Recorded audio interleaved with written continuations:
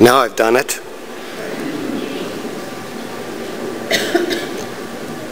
Any advice? I've been taken over. Can we reverse? Yes. Stop it.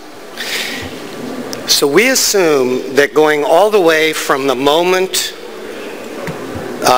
Genevieve's granddaughter was born and decided she wanted to be a doctor, all the way up to retirement, that it's a smooth, linked process in which we're building competencies in order to become master physicians at the bedside. We assume that what we're teaching before medical school links nicely to what we teach in medical school, and so on. I would argue that in the United States, and probably throughout the world, it's more like a series of boxes, and that what happens in the box is relatively isolated from the doctor we want to have in the clinic and in the bedside. In fact, I would argue that we have created structures within our nations that cause this division, and in the United States, the structures look like this. These are all the bodies that accredit medical education programs, that assess doctors along the continuum, that certify them, that give them licenses, that provide continuing education. And the end result of this is not a true continuum, but it's a great deal of fragmentation. What I think is happening globally is we need a tool to close the gaps and close the seams, and that brings me to my second point, which is I believe all the work we are all doing on competencies is the tool that will close the gap, because competencies apply across the continuum. So I think the seams will be closed if we can all emphasize competencies, but every country is developing its own competencies. Within the last 2 years, a group at my organization looked at every competency system they could find from around the globe. They found 153 systems that they could adequately translate and compare. And interestingly, this was an article from Academic Medicine. You can get it online. Interestingly, they found that those 153 systems in the end boiled down to a much smaller number, roughly 58 competencies. But more importantly, those competencies reduced to 8 domains. 8 domains which match very closely with the competency system our neighbors in Canada have done and those we've seen in many other countries. So 6 of these were the original domains that our Council on Graduate Medical Education developed. We've added these 2 on interprofessional collaboration and personal and professional development.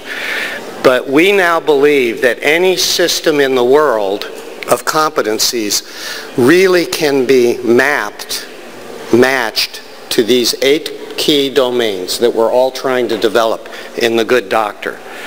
So the second point is competencies can be the tool for us to complete the continuum, and we can use that tool in different ways. In the United States, we use the tool to identify the observable behaviors, the things we should be able to see in a graduating medical student on day 1 of their residency.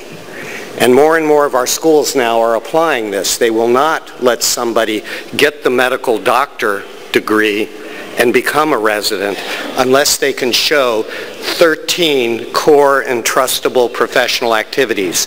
That's the web link if you're interested in looking at what those 13 competencies are. CEPAER stands for Core and Trustable Professional Activities for Entering Residency.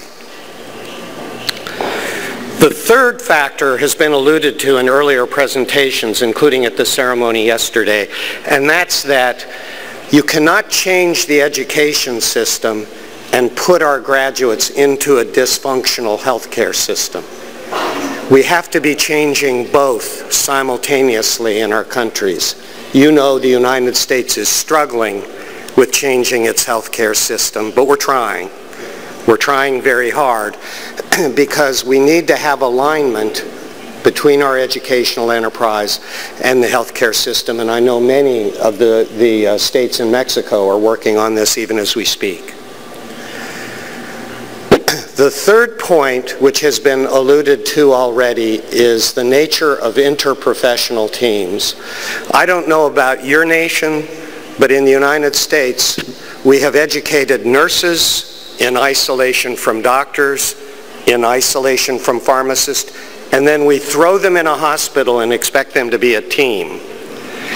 What we've realized is that there are core competencies to work as a team, and finally, in the United States, nursing, pharmacy, dentistry, public health all have come together, and we've defined on the left-hand side what we think are the core competencies for interprofessional teams.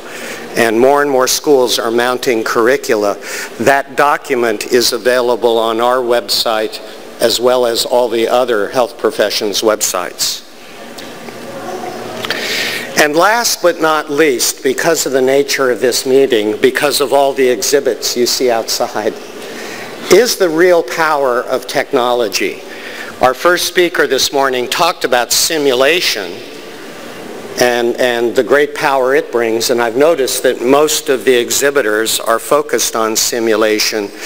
But I would just simply stress that while that's a very powerful learning tool, I think the ability to access data on the World Wide Web is really our most powerful technology. 4 years ago, I visited Tanzania, and they were begging us to send them textbooks of medicine because they didn't have those.